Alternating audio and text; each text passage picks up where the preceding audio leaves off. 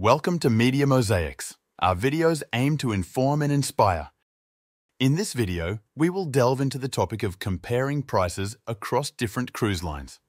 We encourage you to subscribe to our channel and share your thoughts in the comments.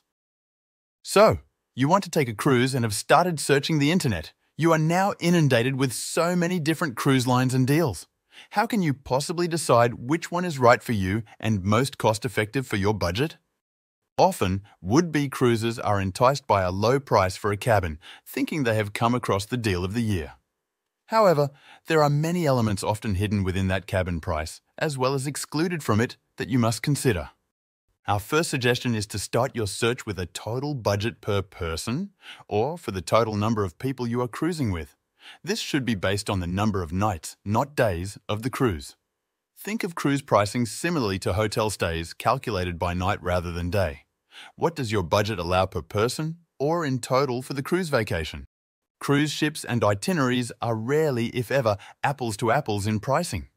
You will soon see that many elements should factor into your decision to book a cruise.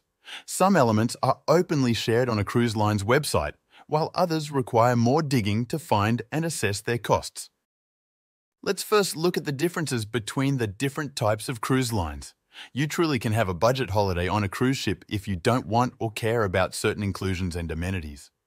We are not suggesting that you cannot find a great deal out there because you can, but it all depends on what amenities are important to you and your travel companions. Cruise lines offer a range of luxury levels to cater to different preferences and budgets. Some cruise lines are more mass market and sometimes considered to be party ships. Some cruise lines allow children, some do not. Some cruise lines offer voyages that are more low-key and high service without all the extras such as water slides and casinos.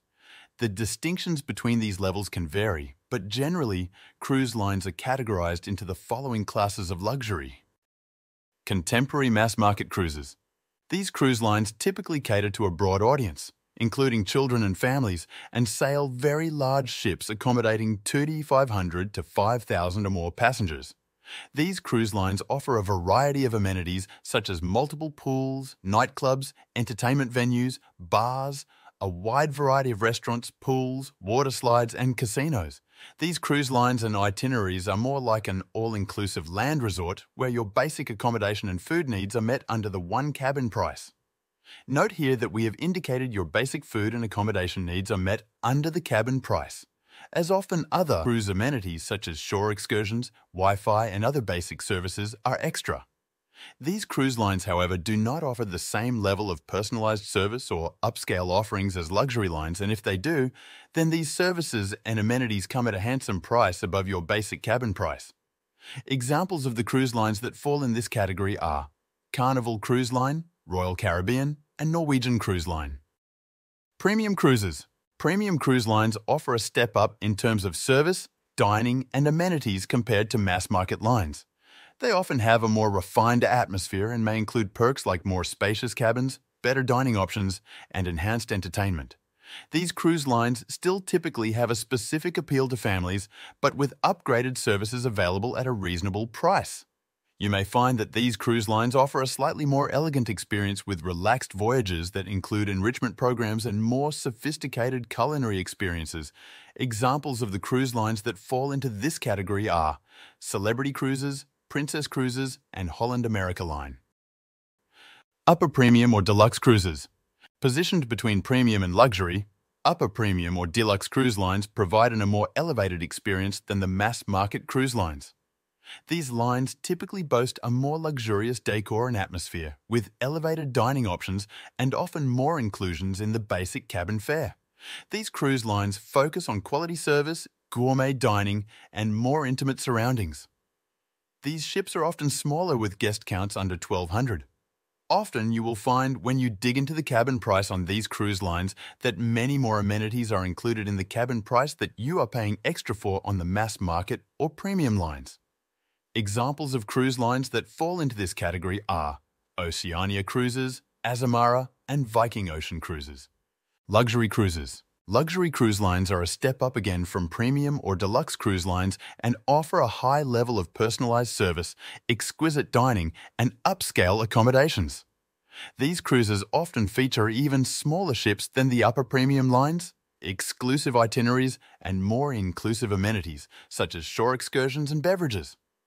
Examples of cruise lines that fall into this category are Regent Seven Seas, Seabourn, and Crystal Cruises.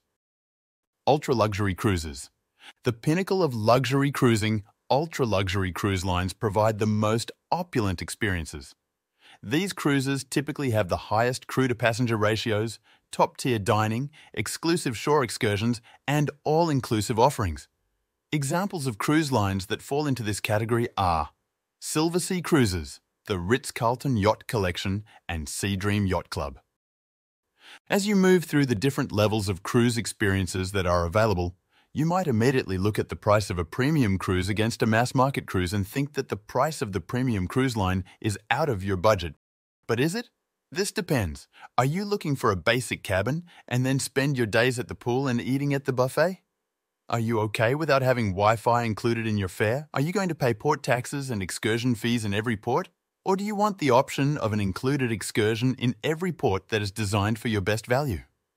Do you want beer and wine included with your meals, or are you willing to pay for drinks as you consume them? Do you feel that specialty coffees and soft drinks should be included, or are you willing to pay for these as extras? All of these things go into deciding what cruise line and itinerary to go with. Are you looking for a large party experience with lots of nightlife options, or are you looking for an experience that is enriched with lectures of your destinations and food inspired by your cruise itinerary? Do you care if the cruise you pick means sharing the ship's facilities with 3,000 or 5,000 or more guests? Do you care if the cruise line allows children? Are you looking for a truly peaceful getaway where you can reflect on life in total peace and quiet? These are all things to consider, and they all factor into the price that you will pay. It's essential for travelers to carefully consider their preferences, expectations, and budget when choosing a cruise line. Luxury levels can vary within each category, and personal priorities may influence the choice of a specific cruise line. Reading reviews, consulting with travel agents, and researching each cruise line's offerings will help you find the luxury level that aligns with your cruise expectations. There are also many social media sites and discussion communities that focus on cruise vacations where you can read reviews, ask questions in real time, and get answers from people who actually have been on that same ship and itinerary. The cruise lines that have been named here by luxury level are named in a very generalist way to each category. Some people may not agree with how we have categorized different cruise lines, but again, we are defining them in a very generalist way. Even mass-market cruise lines can offer exclusive areas of the ship with services up to and including suites with butler service, exclusive dining, and beyond. This is one of the reasons that you must really research what you are paying for, and if you are comparing, you must break down the categories that are important to you and that you are ultimately comparing. Starting with some of the upper premium to deluxe lines, they may not offer family cruising with children under a certain age. This may be a consideration when you are price comparing. When you move up the luxury ladder of cruise lines, you will find that more amenities are included in the cruise fare, making price comparison increasingly difficult, especially if you're only looking at cabin prices. The other element of comparing price is duration of cruise and the itinerary. This alone makes the comparison very difficult. For instance, you may be looking at two competing cruise itineraries that each do a Western Mediterranean cruise. But one cruise is 8 days and the other is 11 days, and although there are some ports that both cruise lines dock at, there are differences to other ports. As well, either of the two itineraries may have sea days where there is no port. These factors all have to come into your comparative equation, but you will quickly see that there is a lack of apples to apples in most of these comparisons. Many future cruises are taken in by the seemingly cheap fares of the mass market cruise lines. They become wowed by the pictures of the ship and the knowledge that there are multiple restaurants and so many amenities. What is often the price shock is that the cruise fare that you see initially only covers your cabin. Wi-Fi, an essential tool today, may cost you a significant amount daily on top of the cruise fare. Many of the restaurants are extra cost to dine in. Items as simple as soft drinks and coffee may cost you additional money daily. You may have to book every shore excursion as an extra cost and also pay port and docking fees.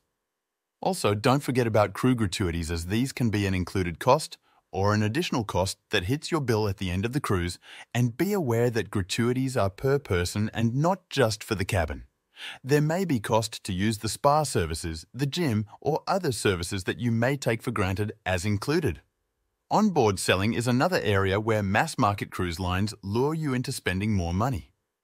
Casinos are another area of income for mass-market cruise lines, and often you will not find a casino on a ship that is premium or above.